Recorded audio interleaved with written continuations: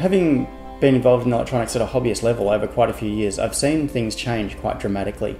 A lot of people like to say that there's been a decline, I'm guilty of it myself, a decline in the electronics industry from the 70s and the 80s, but really it hasn't really declined, it's just changed. Now, of course, the home electronics idea is generally for very simple devices, and nearly always you can buy a somewhat better designed commercial version. Now that everything is sort of pre-manufactured and it's so cheap, the day of the electronics hobbyist is moving, it's changing. The hobby of electronics is changing over time. We're using smaller components, different assembly techniques, and people will need to learn how to use these and take advantage of them. Well, I would say there'd been a decline in the electronics industry in Australia. Yes, I would.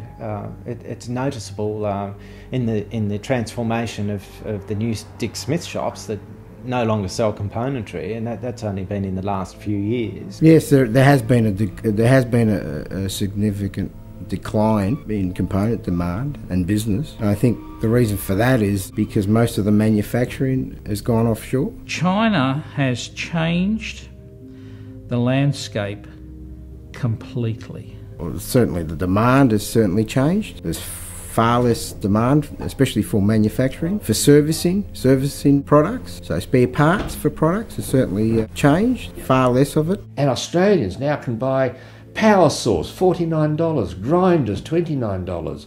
But they can buy all sorts of electronic things, $29, things that you couldn't even buy the components for. The fact is that China have changed the whole consumer landscape completely. New manufacturing shift to China is just a natural consequence of, it was Japan before that, and it'll be someone else, probably India in the future, who knows. It's just one of those traditional shifts. So I don't think the electronics industry has really declined, it's just changed and shaped. Although it's very easy for people to say there's been a decline in the electronics industry in Australia, from a very hands-off, unexperienced view, it's easy for people to say that. I mean, we don't make televisions or radios in Australia anymore. Why would I buy a local component versus a foreign manufactured component if there's a significant price difference? You know, I guess there's quality, there's timeliness. I think there is a decline in the electronics industry in Australia, and I think it's, a lot of it's, market conditions and things, but I think there's also a belief that we can't do this here. So we have seen a decline, mainly through globalisation and things like that mainly. Globalisation was a tsunami that was going to hit anyway. I can't see that you could slice off electronics as one single industry that was harmed more or less than, a bunch of others. To open up a business like Dick Smith Electronics today would be almost impossible. Globalisation is so big from all around the world. Part of this is due to changing economic circumstances. It's due to more globalisation of industry and various things like that, and centralisation of manufacturing. It's also due to a change in technology. In the 1970s and 80s, enthusiasts were more inclined to make things. The level of technology and products was at the stage where you could make things completely yourself. For example, surface mount components weren't prevalent. It used to be that you could build something as a hobbyist that would be pretty much the same, or built to the same standard as a professional piece of equipment, because it's using the same techniques. It's just parts shoved through a PCB, soldered into place. Electronic manufacturers use electronic components that don't have wire leads. They are what's called surface mount components. The parts that you worked with 15 or 20 years ago were typically called plated through hole parts. So you would bend a wire, shove it through a hole in a PCB. Parts now are designed to be assembled by robots, pick and place machines. So anything you needed to make something could in fact be made by hand, and that was a great benefit in making your own devices. Everything's gone down to micro components, which, you need a computer or a robot to actually do what we did back in the 70s, 80s with the larger components. It's just really not as possible as it used to be. Micro miniaturisation is a problem for the average hobbyist. It is really an area that requires a special soldering iron, it requires pliers and tweezers and a very careful hand, requires correct temperatures.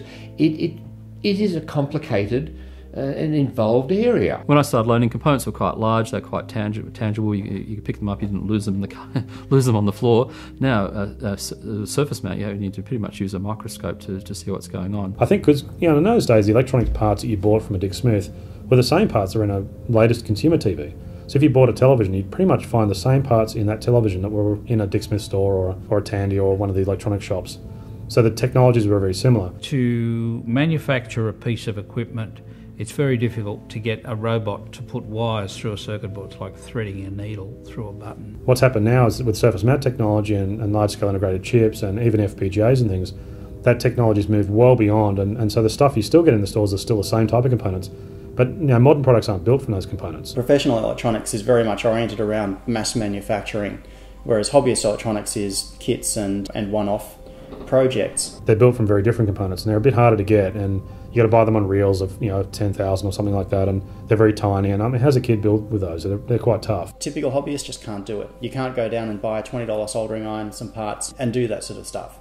You need other techniques. You can learn how to do it, but it's quite a bit harder. And the poor kid growing up in the country town now, he goes and buys a computer and sits on that and just does some software or something, and that becomes his creative outlet, the same kind of creative outlet than what you did with electronics. So what's happened is that there's been this divergence between hobbyist level electronics and professional electronics. There may seem to be a divergence between hobbyists in industry in terms of the footprint of components they're using. For example, hobbyists naturally use through-hole components because you can use them in solderless breadboards or build your own projects with proto board. So the type of components that are in industry and the type of components that hobbyists use are electrically they're identical, but physically they're different. However, I still believe that using surface mount components can be done by any hobbyist with a little bit of extra effort, and I think any hobbyist will benefit greatly from making the effort to use surface mount components, because it opens up so many doors in terms of taking your project from a breadboard to a finished product. Even if only you're making something for yourself, you can proudly say, I took a project off a solderless breadboard, now here it is in a professional printed circuit board that I have created, designed and had manufactured. And all that is possible by anyone in their own home.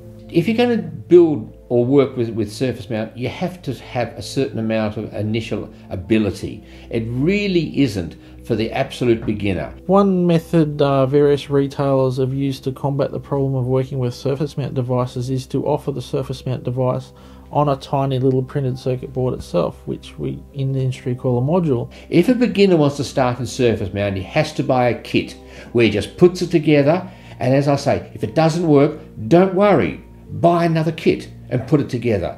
And if it doesn't work, buy another kit, because they do work, but don't get frustrated because it is complicated. Just buy another kit, and when it works, then you've succeeded. And although the level of technology has increased exponentially, you can harness that with self-learning or through tutorials available to make that happen. I mean, an easy example of that is the Arduino platform.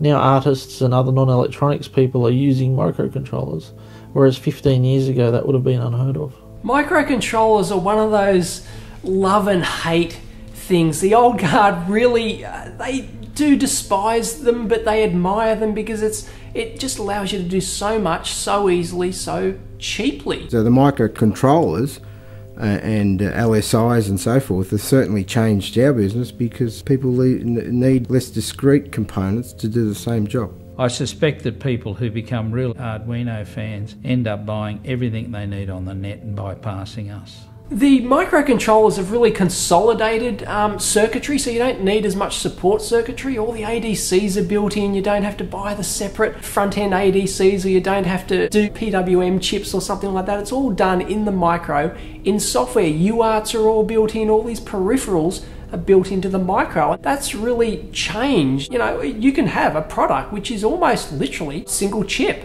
and that's fantastic from a designer point of view. From a component supplier point of view, not as good, but we certainly love it. When we had to do anything that was to do with analog, all of a sudden we find that we had to put another chip in and to convert from analog to digital, and you'd add all these discrete chips. I wouldn't use those now. I can buy an Atmel chip for less than $1, which has massive amounts of memory. It's only an 8-pin chip, doesn't need a clock. You put a power supply on it and you can run analog devices into it. They're incredible the way it works, and it has certainly taken away a lot of that. But by the same token, it's also created a new set of applications. And particularly with digital design, it's really a matter of finding a microprocessor with the right bells and whistles, or for something that's got to go fast, the appropriate programmable logic, and just use that. It is different. Nowadays, of course, I suppose if you were going to build a radio, you just buy a little IC that does it anyway. It may have got rid of some of the old hard wiring and things like that, but It certainly meant that we can do a lot of things. And yeah, all the projects now, my first base would be, okay, can we do this with a micro? And we can drag everything into the micro and then do the programming rather than using hardwired circuits. You might look back on the old days at, I should use a 555 timer or discrete circuitry, but microcontrollers have really revolutionised the industry on a feature performance aspect, no contest. If electronics retail withered up and died in Australia, the state of electronics would certainly be a lot different. Whilst I am the proprietor of this business, we'll either be in components or we won't. And I see no reason why we should discontinue our core range of components so that electronic enthusiasts have got somewhere to go and buy parts. Because yes, Dick Smith have got out of electronic components. If the componentry did disappear and went down the track of packaged goods, it would be impossible or very, very difficult for the kids to learn electronics. And they probably wouldn't. They'd choose something else. There'd be another subject that would interest them and they'd go down that road.